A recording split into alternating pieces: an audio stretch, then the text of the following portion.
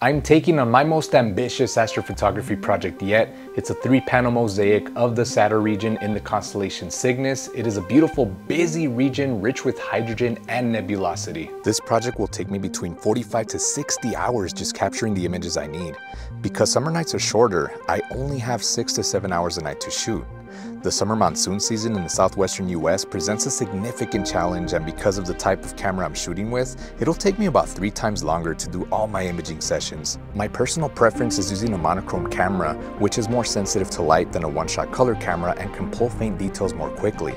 Attached to the camera is an electronic filter wheel containing the filters I'm using for this project. They're called narrowband filters because they only allow a very narrow part of the visible light spectrum to pass through. In front of the filter wheel is a field flattener, which reduces or eliminates distortion at the edges of a telescope's field of view and also acts as a focal reducer. The field flattener is attached to the telescope's optical tube, which is basically the camera lens. Mounted on the telescope is a similar Williams Optics guide scope with a guiding camera.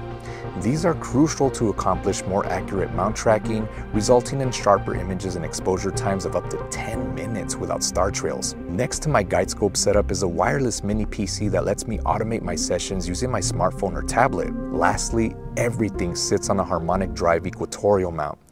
I started this project on July 18th and it is now July 31st. The last time I was able to image was on July 20th, but ever since then, the monsoon has made its way back into the region, so it's been cloudy or raining every night since, so I've hardly been able to get anything off the ground. In addition to the weather, content creation isn't my full-time job, so I work a regular job in the corporate world as a consultant to support my family, my astrophotography, and content creation efforts.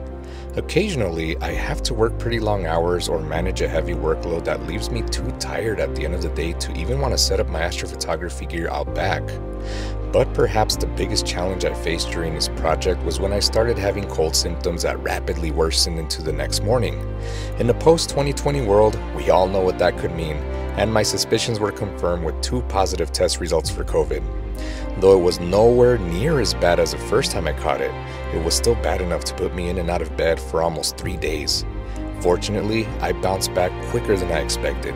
After waiting 13 days for the weather to finally clear up enough for me to make meaningful progress, I kicked my imaging sessions back into gear on August 2nd, scoring some clear nights on August 4th, 5th, and 6th before clouds rolled back in for another 4 days.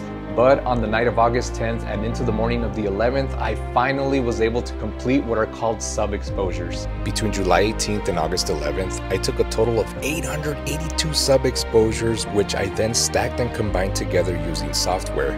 What made this project especially longer is the area I imaged is so wide, I had to shoot it in 3 sections using 2 different filters per section, then stitching it all together.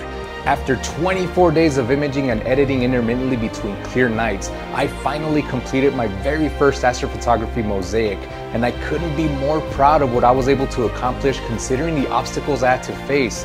So I'm really excited to finally be able to show you my finalized mosaic of the Sadr region.